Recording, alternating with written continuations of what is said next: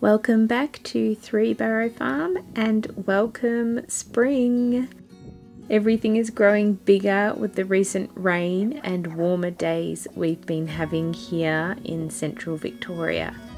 Previous to the rain that we recently had, we've been having long dry spells, so I have been having to keep the water up to the garden, especially on the seedlings I just planted. There have been peas to tie up and the pea flowers are starting to burst. Earlier this year I planted our autumn seedlings and seeds late, so our peas and snow peas might be a little late this spring.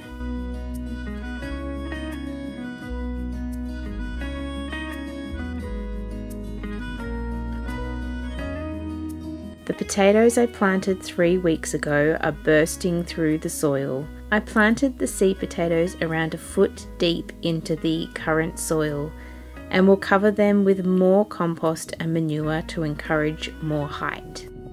I've planted most of the first raisings of tomatoes and they are doing really well. I have some out in the open and others under frost cloth. I've also planted all the cucumbers under frost cloth as well.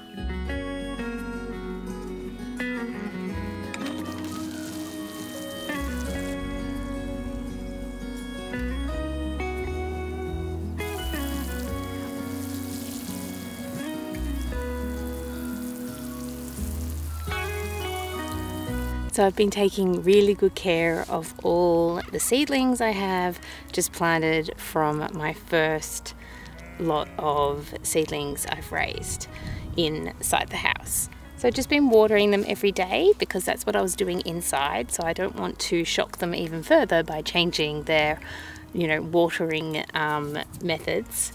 So I've been watering them every day, and yeah, some of them have a little bit of heat stroke, but it's just on those larger leaves. The younger new leaves are looking fine, so that's good.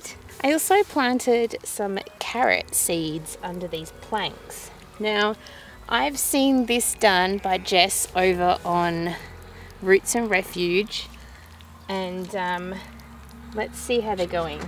So I knew there was going to be a slater or two. We call them slaters here. Some people call them butchie boys. I don't know what you call them, but they're these little creatures. Hopefully you can see that.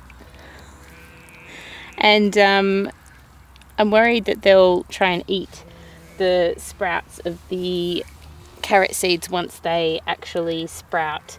But what these planks are doing are keeping the moisture in on these seeds here, because you basically want to put your carrot seeds pretty much just on the soil, like they don't want to be buried too much. So I've popped these on. I'm just going to give them another water. Here's another slater. And we've got our friendly millipede as well.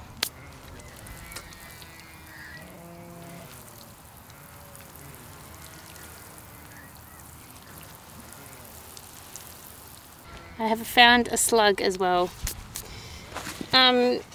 So doing that watering just then did move some of the seeds. So I'm not sure if Jess just waters it once and then waits a couple of days until they sprout. But, woo! Hello! We have a centipede. Oh my goodness, see? These planks are bringing all the creatures out. Look at that. That's a nice big one. Length of my finger. It's lost one of its snippers at the back, so it wouldn't be able to snip me well, but that gave me a fright. I'm going to go and pop this one over on the wood stack. Okay, I know my chickens would love to eat this guy, but I'm going to let it crawl into the wood stack there to live another day. Okay, we've hopefully had our fright for the day. I'm just going to pop these on top. Now I've got a section over here that I haven't covered with a board, but I'm covering it with the frost cloth and I'm just seeing how it goes. So it's all about experiments in the garden here. Where have you been that you've gotten spider webs on you, eh?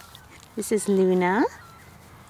So I've definitely noticed an increase of insects around the frost cloth and on this bed here since putting the frost cloth on. There have been quite a few spiders. Obviously they like the climate underneath there. However, this frost cloth is also supposed to keep the heat out as well.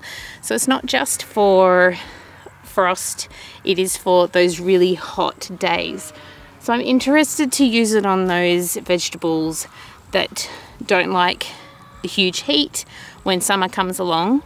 And you know, we'll see how we go, but this is my first time using frost cloth, or this sort of cloth, or any cloth really. I have used old bed sheets in the past to keep the frost at bay, particularly on my flower patch. This year, however, I've got lots of this now, so I'm gonna give this a good go. So far, it is working really well, so that's good. So I do have drippers in my beds, but this row in particular I only have one. I have two in every row except for the Rio mesh. I just have one on that because it's just a single line of growing. Jackie's trying to get under the frost cloth. I need to get a few more bricks because that wind keeps blowing it up on this side. So I need to put one more line of irrigation on this row here, this end row where I've got the frost cloth. So we'll be doing that as soon as I can. There's just many other things on the list that need to get done first, and yeah. But I think this garden is coming along, it's getting there. There's a lot to take out. I want to take out a lot of the onions and spring onions and that have been in over winter. And it's not just vegetables. I've got a little patch of poppies in the middle here, which will be lovely when they flower. The kale is starting to bolt after being in the ground for 9 months now. We are harvesting and eating as much as we can before I cut the stems at the ground and plant something else.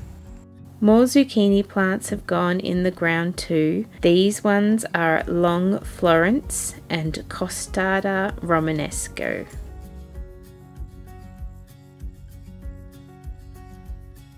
I pinched out the lemon balm and dried the leaves for tea. It smells so amazing.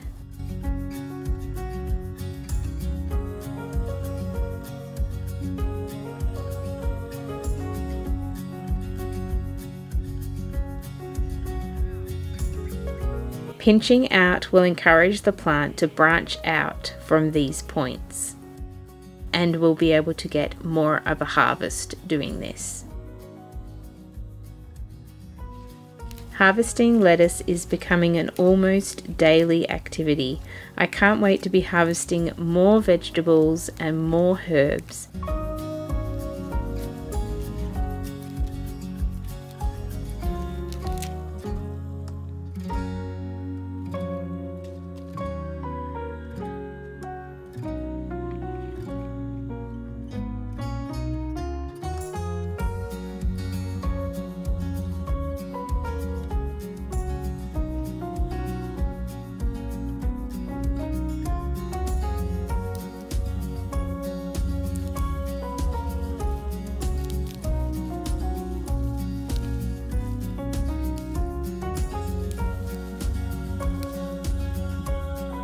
That's all for this week, friends.